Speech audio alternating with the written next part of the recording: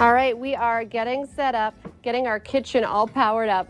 Everyone has a family recipe that's been passed down through the generations, and what better time to use it than at Thanksgiving? We got Chef John Kulon with us this morning from Dakota Magic Casino. We've been with him before. He's got a very special dish for us this morning. Great to see you again, man. Great to be here. Great to be here. Thanks. Yeah, you know, Thanksgiving and the holidays is always a time of thanks and family and a lot of, you know, just basically camaraderie in the family. And one of the traditions that we had in my family, as long as I can remember, my mother made a cranberry relish. And when I went off to culinary school, and I won't mention how many years ago that was, when I went off to culinary school, she hand wrote me a little card so that I would know how to make it while I was in culinary school, and I moved off.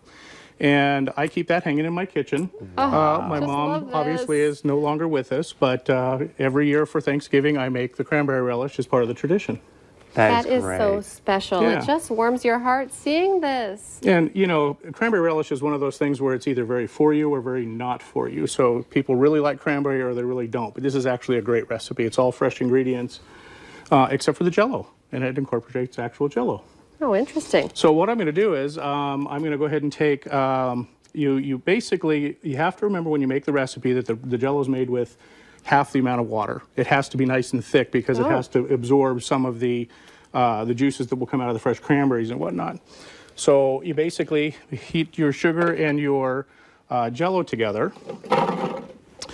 Take the cranberries and one small orange that's still got the peels on it. Oh, wow. And then some crushed pineapple. Yum. Already. Yep. So why do you call it a relish? Because it's got a lot of chopped ingredients in it. Oh. Yes. So you kind of just chop that up. And my parents actually pulled the old grinder out, you know, attached it to the counter and sat there and actually hand ground the thing. So it's a very fond memory.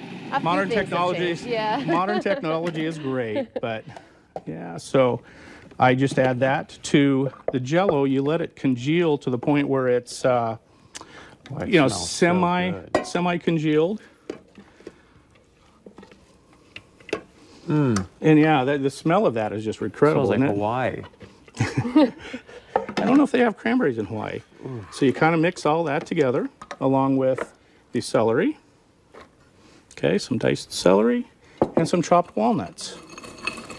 Okay, these happen to be candied walnuts.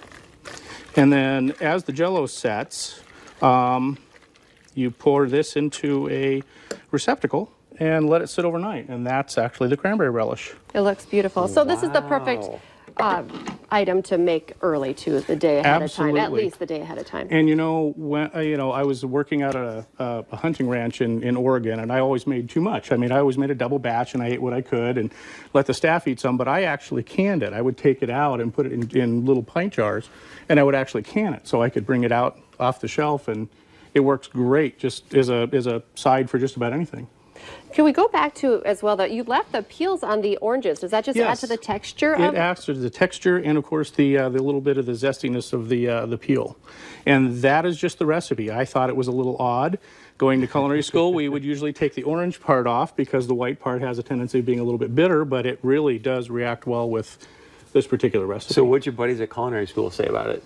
Oh, they all loved it. They all loved it. That's great. And, you know, I get the guys at Dakota Magic last year, I gave them the recipe of this, but I forgot to tell them that you needed to add half the amount of water to the Jell-O, and it was not quite as thick as it is supposed to be. So it was kind of a fun thing, but we're hopefully going to try to make it for you guys this year. We're going to have a Thanksgiving buffet on Thanksgiving Day, so come in. We'll obviously be running a Thanksgiving special in the restaurant, so you can come in and get some turkey and mashed potatoes and that kind of thing in the restaurant. I love that about you because, you know, you have the training to make these super fancy foods, but you also kind of, you know, keep the family recipes and keep the Midwest comfort foods going. And the best part about going to the casino, you don't have to make the mess in your own kitchen. Right. And, you know, a lot of things, as you'll see later on in the segment, the turkey is a little complicated. It's fun to do. It makes a great presentation. We'll do that a little in another segment.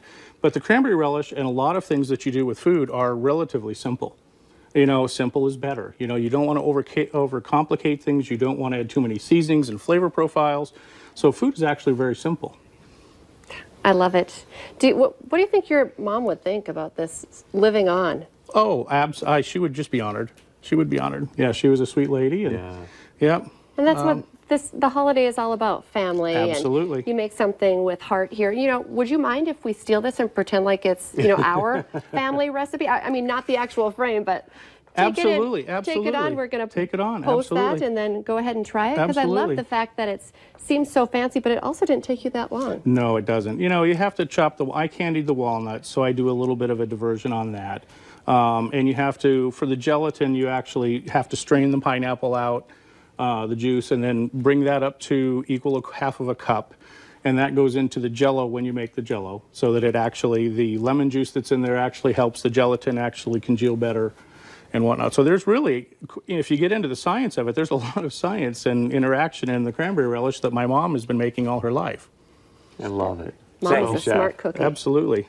Absolutely. All right. Well, you're going to stay with us throughout the show. We're going to be making a couple other things as well, including turkey sushi. Turkey sushi. Yep. So good stuff. Absolutely. All right. Stay with us. Coming up next, though, here on North Dakota Today, we're going to be talking about decorating your home ahead of the big celebration.